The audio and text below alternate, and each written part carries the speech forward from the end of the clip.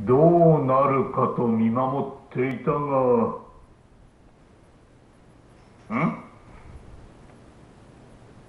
災難だったな。こんな日はおとなしく家で本でも読んでいるといい。ずっと覗き見してたわけ？それなら助けてくれたっていいと思うけどね。いやいや、私もそろそろ他者との関わりを断とうかと思っていてね。はあ。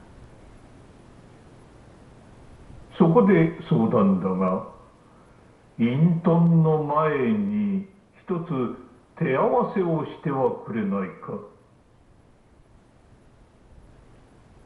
よくわかんないけど、まあ俺でいいなら。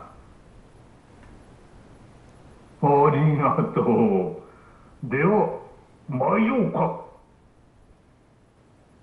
おう。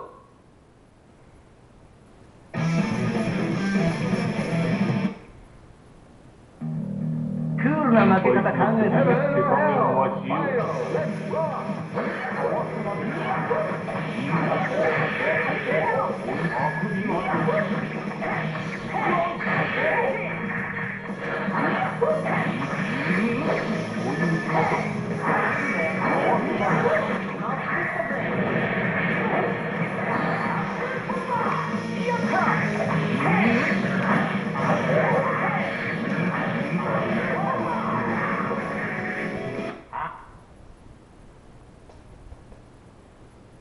さてと。おい、あんた。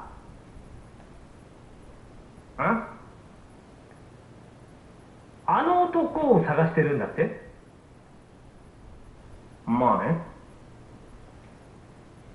やめときな。会ったところでお前さんの望む答えなんか出てきやしねえよ。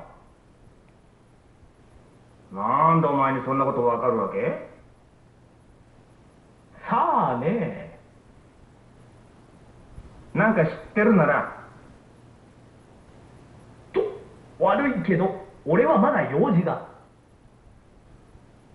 あくまではぐらかすわけ？しょうがないな。力ずくかい？わかる？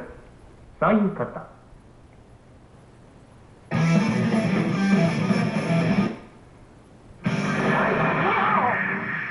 しょろいもんだね。かないませんな。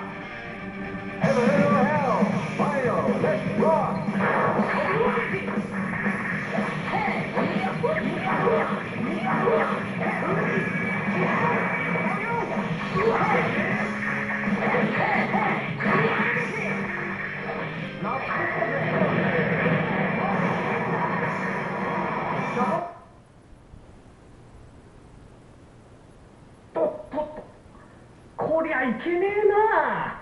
思ったより本気かい。こっちも必死なんでね。さあ、教えてくれよ。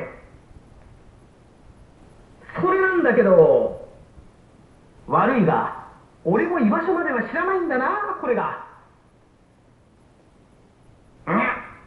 時間の無駄遣い？そう言うなよ。楽しかったぜ。じゃあ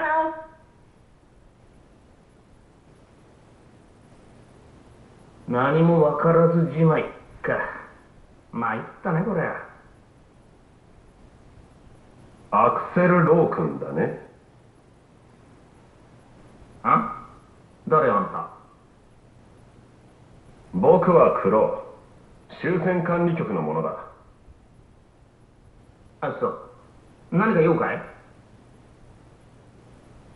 実は君は少し終戦管理局にとって問題のある人物でね。は？僕としても大変心苦しいのだが、君を確保しなくてはならない。大丈夫大丈夫。抵抗しなければ痛くないから。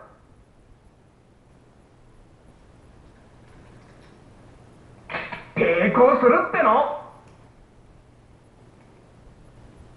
そう？残念だな。手荒な真似は好きじゃないが仕方ないね。じゃあスキー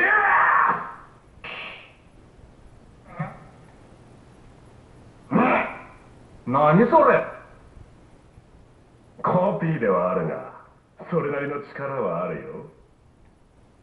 ターゲット確認、モード変換、逃げればよかった。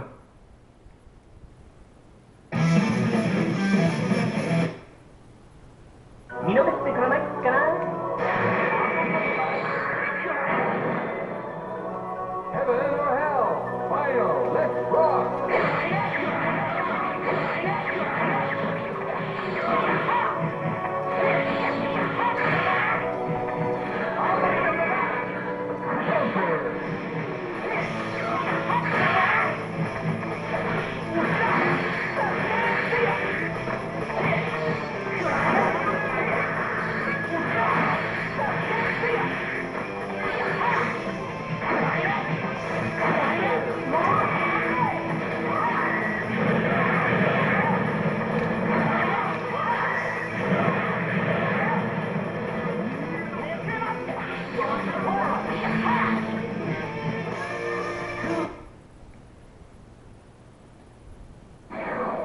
あれ、ひょっとして飛んだ。しかもここって元の時代なんじゃ。うわ、マジかよ。帰ってきた。帰ってこれたんだ。めぐみに会わないと。あの後ろ姿、ひょっとして。おいめぐみ。これまさか。